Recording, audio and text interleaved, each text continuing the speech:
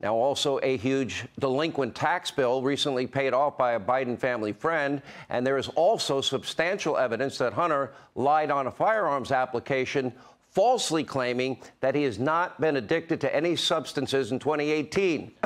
OK? So given the mountain of evidence, here's a question we all need to ask. If the last name was Trump, do you think they would have acted faster, or would they go slow like this? Why has it taken so long to charge Hunter Biden?